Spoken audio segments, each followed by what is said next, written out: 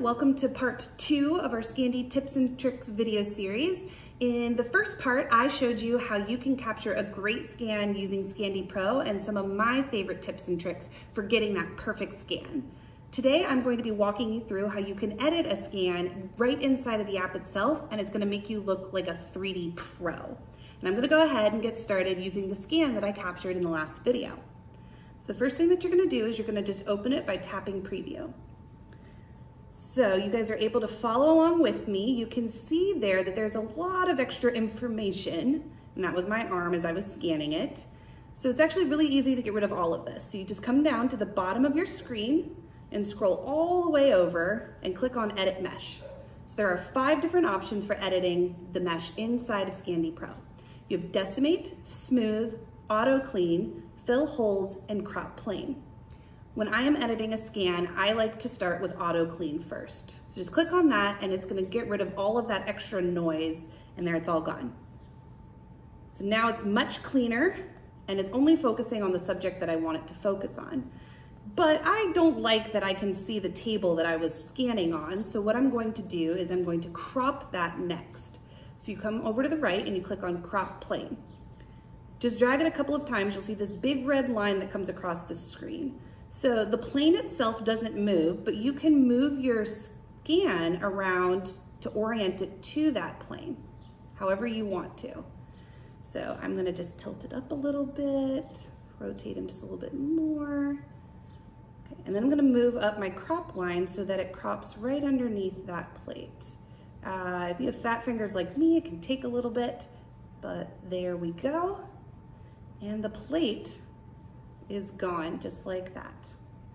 Okay, so the next thing I like to do is fill holes.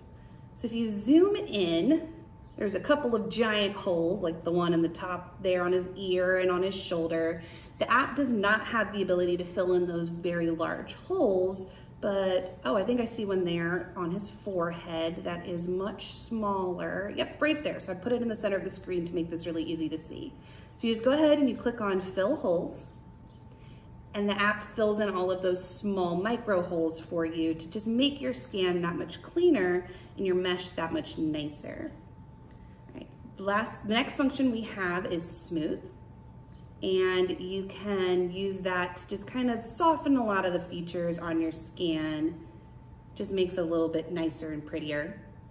And then the last function is Decimate. So if you can see in the top right-hand corner of my screen, it shows that this mesh file is currently 16.4 megabytes.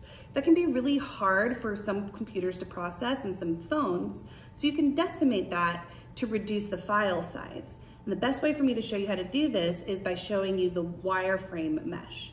So there's 3 functions on the side of your phone, and the middle one is going to apply the wire mesh. I'm gonna go ahead and zoom on in here. The wire mesh is made up of lots of these small, tiny triangles. When you decimate that, you're going to just be reducing the number of triangles that make up your mesh, and therefore reducing the amount or the size of your scan. So you just go ahead and click on Decimate, and I'm going to do about 50%. So I click on that. Now the scan is a little bit large, so it might take a second to process. The larger the scan, the slower that the editing is going to be. And now the mesh is applied. And as you can see, the triangles are much larger, and the size of my scan is dropped by about 50% to 8.1 megabytes. If I turn off the wireframe, then you can see visually there's not much of a difference to my scan. Now let's say I wanted to just take this all the way to weird. Just go ahead and do 100%, hit go. It's gonna take a second, but it's going to use very few triangles, and you're gonna end up with this pretty abstract looking bear. So you can't undo edits here, but what you can do is if you're not happy with any of the edits that you have done, you just click X and it won't save them. But if I like my super weird looking bear, all I have to do is hit save, and then I can either save it as a new or overwrite it. And I'm just gonna go ahead and save as a new file. So if I back out now, and I scroll up to the top, there is my brand new bear. And look at that, it's 0.4 4 megabytes now that there's so few triangles involved. So that is how you edit a scan inside of Scandy Pro. I hope that this series has been extremely helpful for you guys, and we'd love to help you out more with being able to get these great scans or create really cool 3D content.